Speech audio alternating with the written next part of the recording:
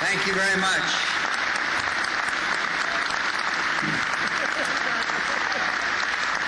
Thank you. Thank you very much. Your Excellency and Mayor Bloomberg and Governor Patterson, Senator Schumer and Clinton, Senator Obama, Al and Nan Smith, thank you all for the warm welcome.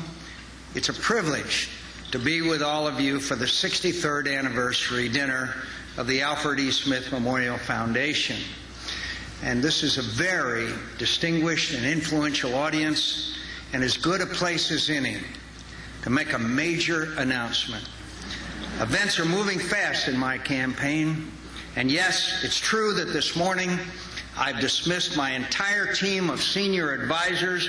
All of their positions will now be held by a man named Joe the Plumber.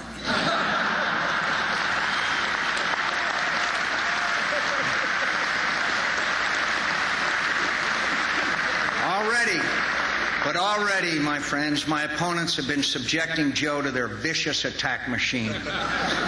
His veracity has been questioned by Barack Obama's running mate, Joe the six-term senator. He claims that this honest, hard-working small businessman could not possibly have enough income to face a tax increase under the Obama plan. What they don't know is that Joe the Plumber recently signed a very lucrative contract with a wealthy couple to handle all the work on all 7 of their houses.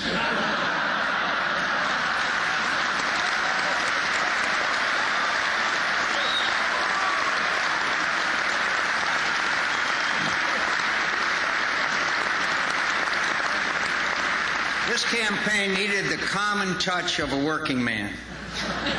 After all, it began so long ago with the heralded arrival of a man known to Oprah Winfrey as the One.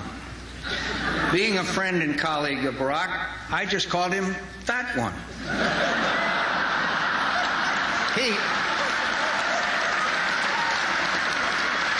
Friends, he doesn't mind at all. In fact, he even has a pet name for me, George Bush.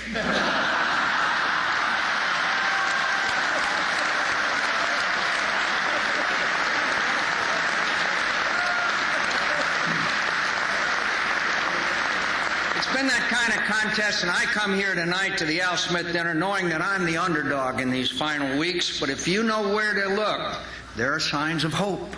There are signs of hope, even in the most unexpected places, even in this room full of proud Manhattan Democrats.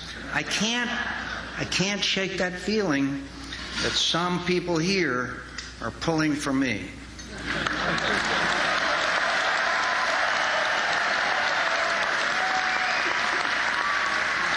I'm delighted to see you here tonight, Hillary.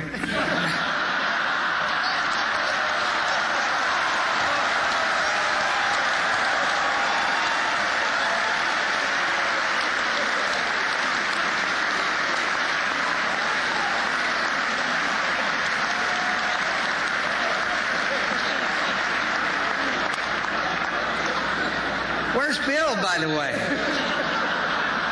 Can't he take one night off from his tireless quest to make the man who defeated his wife the next president? The man is a relentless advocate for the Obama campaign, and he has a subtle approach to making the case. When a reporter asked him if Senator Obama was qualified to be president, Bill Clinton pointed out, sure, he's over 35 years of age and a U.S. citizen. He was pandering to the strict constructionist crowd. He's also been hammering away at me with epithets like American hero and great man. And with all the cameras running, he warmly embraced me at that global initiative of his. My friends, this is nothing but a brazen attempt to suppress turnout among anti-Clinton conservatives. Finally, when Larry King asked President Clinton a couple of weeks ago what was the delay and why he wasn't out there on the trail for Barack, Bill said his hands were tied until the end of the Jewish high holidays. Now, you got to admire that ecumenical spirit. I just know Bill would like to be out there now, stomping for Barack until the last hour of the last day. Unfortunately, he is constrained by his respect for any voters who might be observing the Zoroastrian New Year. You know?